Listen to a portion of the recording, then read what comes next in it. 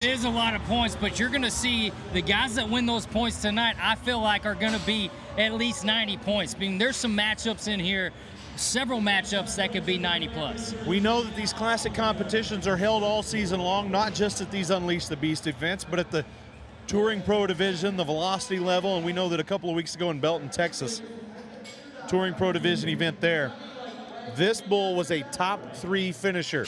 Foghorn, Leghorn, and the 22-year-old Ezekiel Mitchell, right now just inside the top 20, could certainly use a little boost in his points. And this is a bull that J.B. Mooney had in Tulsa, and I really can't judge any bull from Tulsa just because of the dirt that was there. It was so deep. These bulls struggled to get through it, and this was one of them. He didn't really have that good of a trip. He did get J.B. down, but this bull is supposed to buck really hard.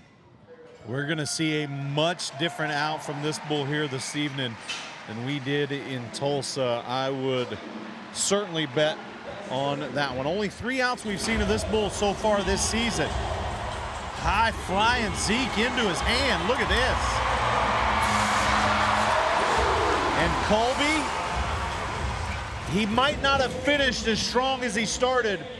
They're going to review it, but Ezekiel Mitchell, there you see a little sigh of whether it's relief or frustration, but nevertheless, this is a great effort by Zeke. Well, he finished stronger than he started, and that's because this bull got him out and made him work for it. He just keeps pumping over, and you can see him loosening up with those legs, trying to get that weight to the inside. It never happens, but he refused to lose right there, and that got him the 8 seconds. Give him the score. They're going to take a look back at it once again just to confirm that he was there for the 8 seconds.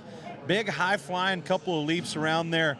But then that bull kind of settles in, but you said it, keeps bringing that power and gets Ezekiel out of position towards the end. Well, once you get behind on these bulls, they are so unforgiving. They are not going to give you a split chance to correct yourself at all, and you can see right here, he's going to get it. Well, he can take a sigh of relief. He gets a score of 86.5, and he's standing by with Kate. Well done, Ezekiel. Describe the difficulty of that bull right out of the gate.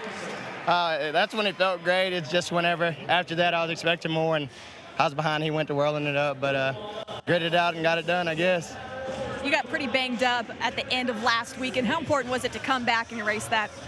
Well, I really don't care about the bumps and bruises. I'm still young, so we're just trying to get to them World Finals and put some pressure on the Rookie of the Year race.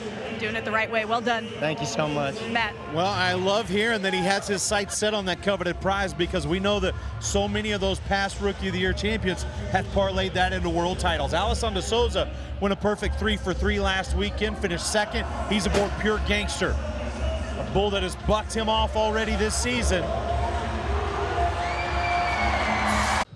Hey everybody, Matt West here. Thanks for watching the PBR YouTube channel. Make sure you subscribe to catch all the top moments from the professional bull riders. While you're at it, make sure you download the Ride Pass app and catch all of the PBR action today.